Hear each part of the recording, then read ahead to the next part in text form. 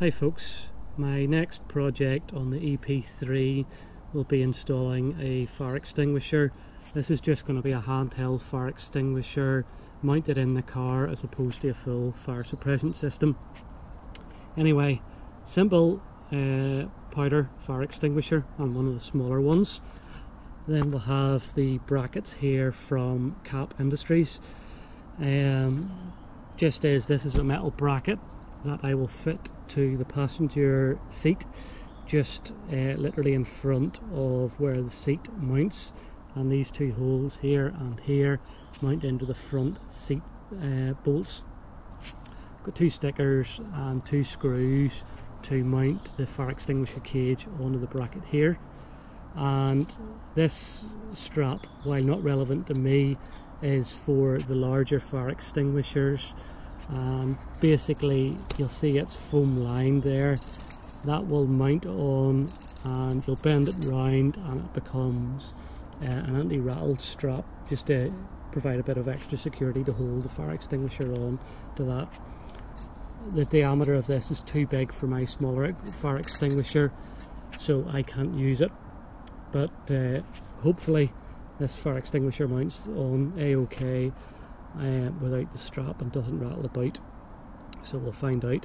This is a very straightforward install and I will crack on with it now. Okay folks, the first step to installing this fire extinguisher will be to mount the fire extinguisher and its cage onto the bracket here. So if I release this from its cage, or try to, okay, that's it off the cage. This is going to be the front of the car and the back of the car, so I'm going to be coming if I ever need to get the fire extinguisher from this side. So if I'm putting my hand across this way, it'll be easier to get it out that way. So I'm going to mount it like so and try and get it centered as well if I can. Okay, it's not going to be exactly centered by just the way those bolt holes work, but that's probably close enough there. Get the bolts and nuts ready and drop them through. One and two, flip this over, start putting these nuts through. It's one lessly in, and the next one. Okay, and just as a heads up, I think this is a 4mm Allen key from memory, and that's an 8mm spanner. If I can do this while recording, I'd be a lucky man. Try not to drop it. Okay, I will come back to you whenever I have this all attached.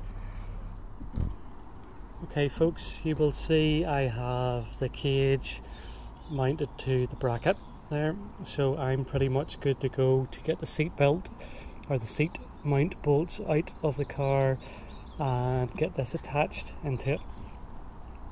So we'll move into the car now. Okay folks, you'll see I'm in the footwell of the passenger side of the car. Time to get these seatbelt bolts out and moved out of the way. You'll see I have a set of aftermarket bucket seats in the car, so hopefully this works, because obviously it's designed with a standard seat in mind. And as you probably see, I might have cheated here and got these bolts loosened.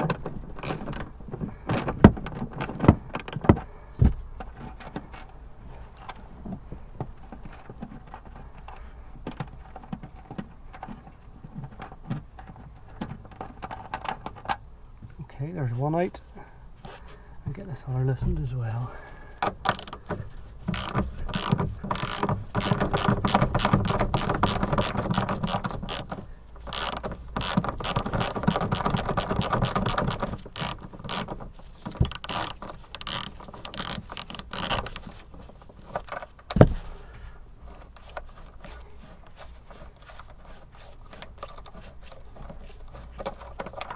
Okay, there's the other one out. Now time to get the fire extinguisher bracket in. Okay, you can roughly see that the seat bracket is in place. Let's try to start lining up these bolts.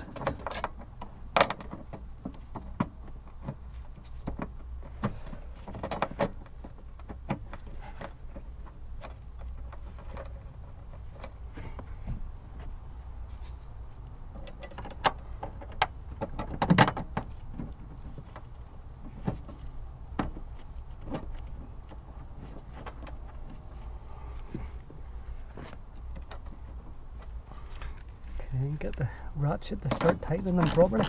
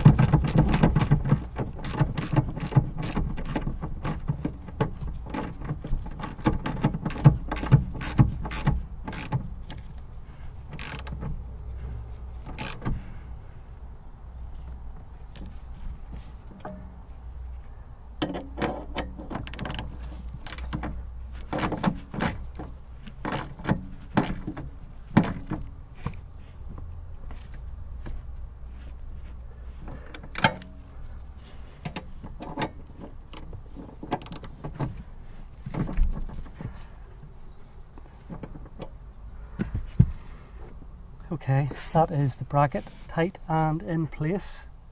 Now time to see if the extinguisher mounts in a-okay.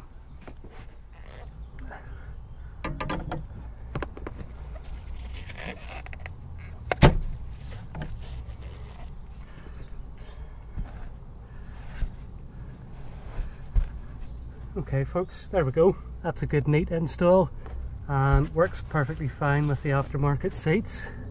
Plenty of clearance there and it's fairly secure that way, and those bolts are good and tight that way. Bit of flex in the bracket there, but nothing to be too concerned about. But yeah, job done, neat install.